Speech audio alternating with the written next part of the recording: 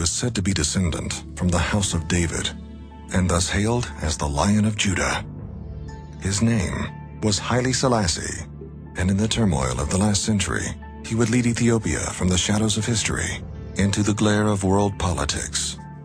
It started in a place where old world traditions were a centuries-long way of life. But this visionary leader saw the need for change. He was definitely a man who was ahead of his time. Decades later, his words preserved the hope of many third world nations. Now it can be told. The true story of an emperor who forged a nation out of an international tug of war.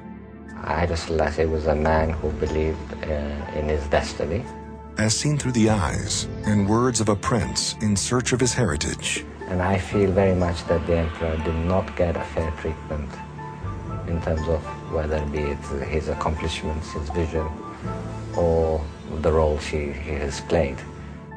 Enduring an endless stream of occupation, by nations vying for the riches of his country's natural resources, he was compelled to make an impassioned speech to the League of Nations.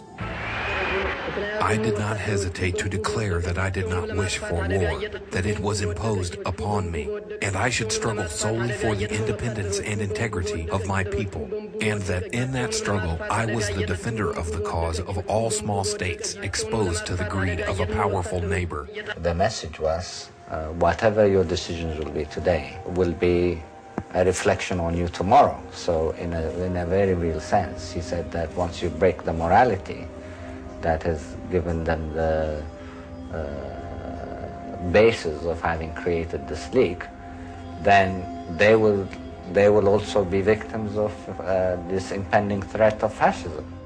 His urgent appeal to the world for the safety of his people was heard by many, but acted upon by few. I think the reaction of the rest of the world is that they went around with their business, and if countries like Ethiopia needed to be sacrificed, so be it. But in the final analysis, it came back to haunt them. While the world watched, his primitive army struggled to repulse the overwhelming might of a fascist dictator's mechanized military forces.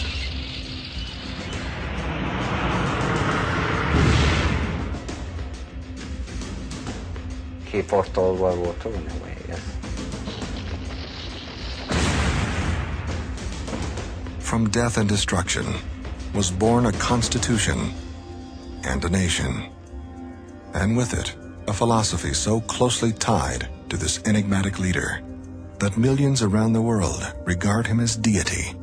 Haile Selassie's reign inspired the rebirth of a nation, yet his death remains shrouded in mystery. It is our hope that in time, portions of the truth can come to the forefront. Learn what made this man both loved and feared. Selassie, In Search of My Grandfather's Roots.